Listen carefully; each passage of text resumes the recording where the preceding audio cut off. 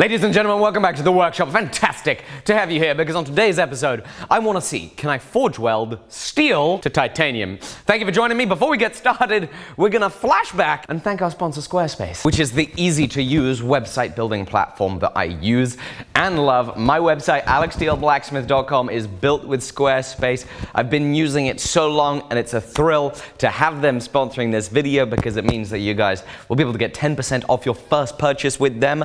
After it is that you also get a free trial going to squarespace.com/forge. Thank you, Squarespace, for sponsoring the video. Let us get right into it.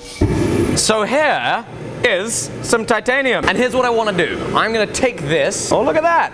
Isn't that handy? Got a little bit of text on there. I was actually given this piece a while ago from a guy who works in a prosthetics factory. Like, you know, where they make the titanium hip replacements. Oh, so the other part of this bar is in somebody's hip. Is it yours? Anyway, I'm gonna take this piece of titanium and I'm gonna flatten this down into some bar that we can then mill clean, and I want to try and sandwich some steel with titanium either side. And of course, as you know, titanium is not steel, and you've seen me put steel with other alloys of steel, and you've seen me put copper and nickel together. Can you put titanium and steel together? I don't know. I think somebody's done it. Actually, I do know that somebody has done this. Bill Burke has done this. I don't have any idea how he's done this. I know you can get titanium to titanium and make Damascus, which I can't make because there is a patent on the process. I've just got to find out how it is that you get titanium with steel. And I gotta find out if the bond is even strong enough for us to be able to forge it after the fact that we potentially get it to stick. I have no idea. So it's all very much up in the air right now, especially because we don't even know if this alloy of titanium is gonna forge. We don't know anything. Well, aside from this, I understand titanium can be a little bit volatile with heat and pressure. So we do know that it'd be good to employ a pretty decent level of health and safety right here. So let's break it down into something manageable.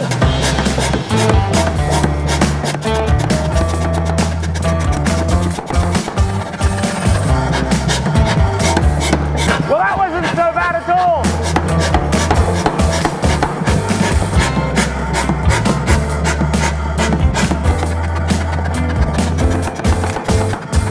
So here's what it looks like right now. You'll see there's a cold shut right there from the forging. And it's also got this really interesting, almost orangey oxide to it. There's another cold shut right there, and it seemed to happen really easily. That's just where a little piece of metal folds over while breaking it down. That generally happens when I take a bite too large out of it while forging it. This is straight off with a hammer, and so I presume there are all sorts of stresses in there. I don't know how to deal with titanium, but regardless, I'm just gonna heat it up and then we'll let it air cool.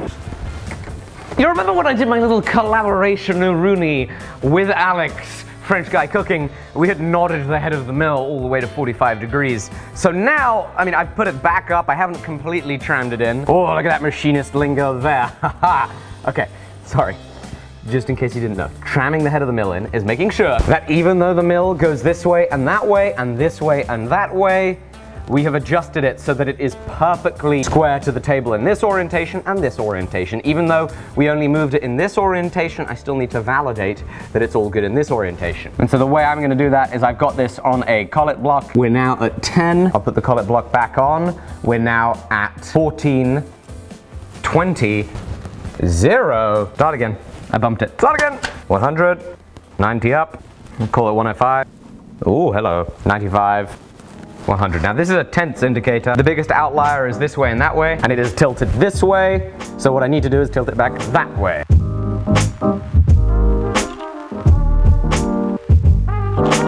All right, this is cooled down. Wow, that's light. In we go. I'm gonna throw a parallel under that. Okay. Did I mention I've never milled titanium before? Let's see how it goes.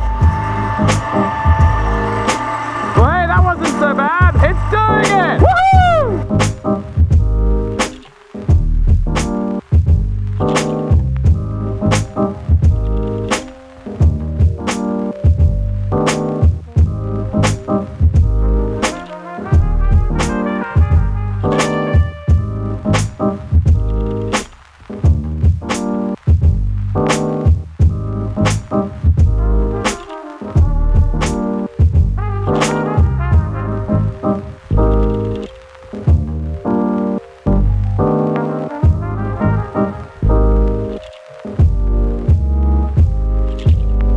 look, it's not going so well. I do not like the amount of sparks that are coming off this thing. I've already had to put out one fire. Like I said earlier, titanium is dangerous. I'm now gonna mess with the speeds and feeds to see if we can sort that out. That's a little better. So there I went really fast on the feed with a slightly slower RPM. We're not all the way through the scale though, so back at it we go. That's much better, far less sparks. It's taking a much cleaner cut, much quieter. I like that. We've got ourselves through the oxide layer. It's now time to flip it over. I'll do the same on the, I'm shouting, aren't I? We're gonna do the same on the other side.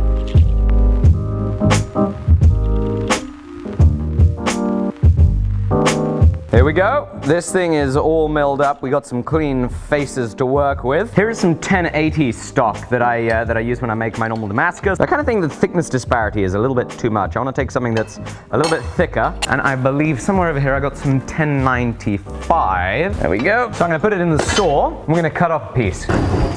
There we go. Now that is a funky piece of flat bar.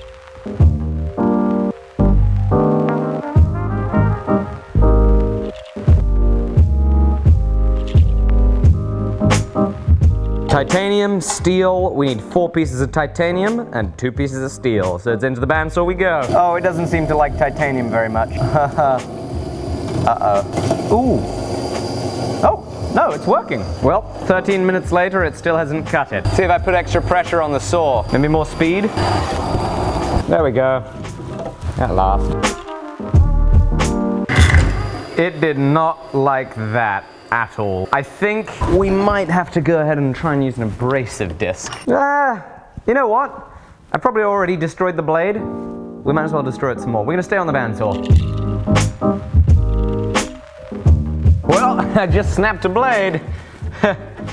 That's not good. You might be questioning my wisdom as to why I was cutting this rectangle up on end in a bandsaw. The reason I was doing that, even though that wrist-stripping teeth, was I wasn't getting enough tooth pressure, enough pressure in the cut with it sideways. Was it the right choice? Probably not, because we did just snap a blade. It's now time to go to the abrasives.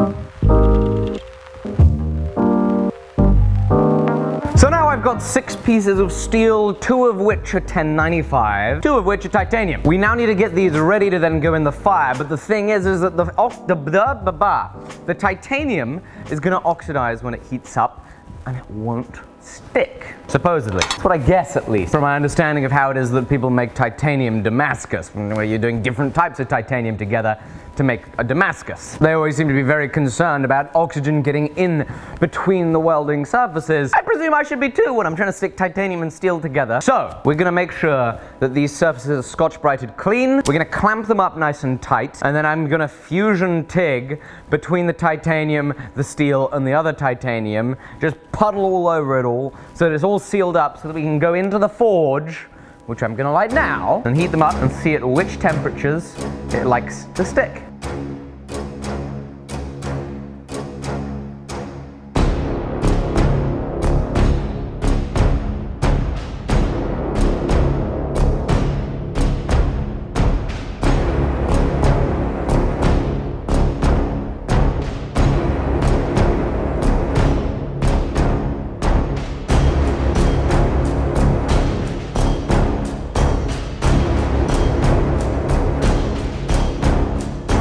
Okay, it's go time.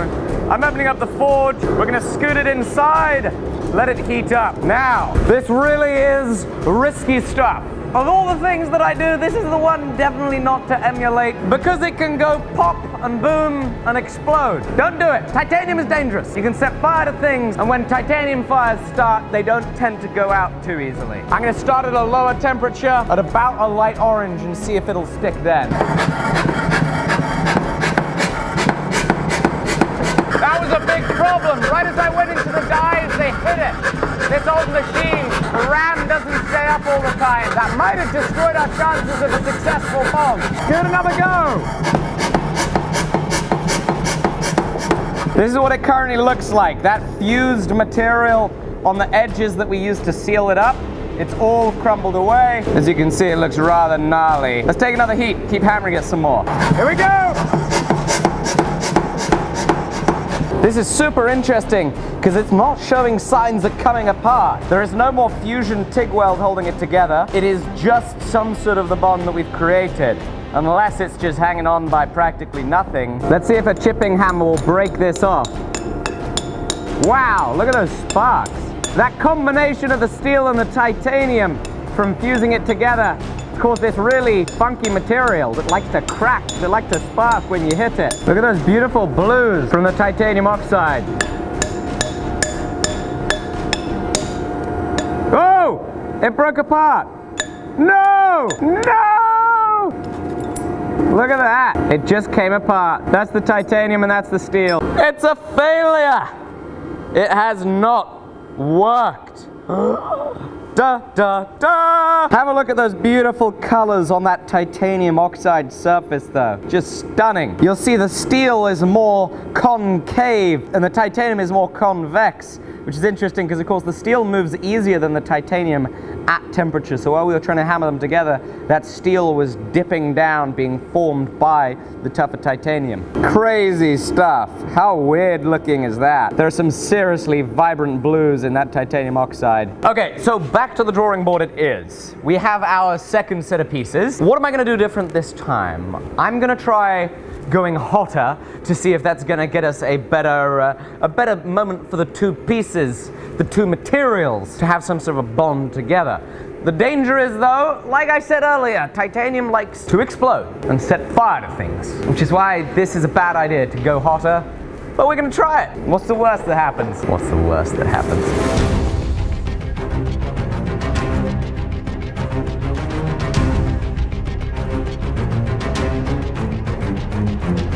Okie dokie, attempt number 2. We're gonna aim for a light yellow heat. There we go!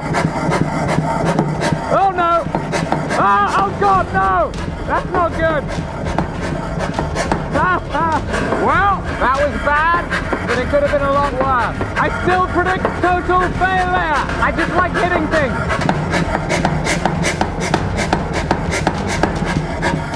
That did not work either.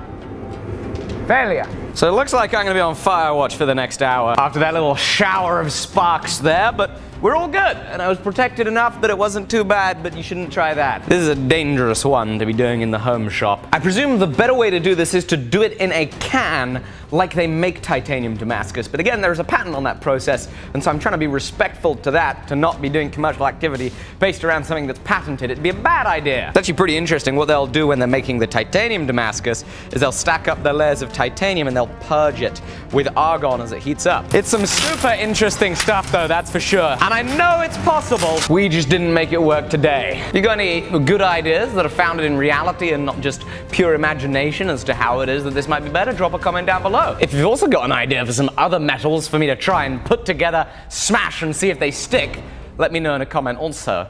If you're new, hit subscribe. I'm going to thank our sponsor for making this all happen. Again, I want to thank today's sponsor, which is Squarespace. It's the website building platform that my website, AlecSteeleBlacksmith.com, is built on. You see, it's pretty awesome. There is a video that plays on the banner, and it just always looks beautiful. And the great thing is, I have no idea how to code anything. And despite that, yesterday, when I made this part of the website here, for a 1-month paid internship position, it was super easy, and I was able to create this. See, this is my favorite part. I was able to create this form block where I asked people all sorts of questions. All sorts of questions, everything from a link to a 1-minute video introduction about themselves to what grit they are. What grit are you? 36, 80, 220, 2000? Let me know. And it's super simple to do with Squarespace because you can completely customize the forms from all sorts of different options. It's stress-free, which is exactly what you want when you're building your own website to showcase your brand, showcase you, showcase your business. So get started. building your website today at squarespace.com/forge. There is a link in the description, and that will take you right there where you can get a free trial. And when you make your purchase, you're gonna be able to get 10% off. Thank you, Squarespace, for sponsoring the video, for making my website so easy to build. And of course, thank you for watching. I can't wait to see you very soon.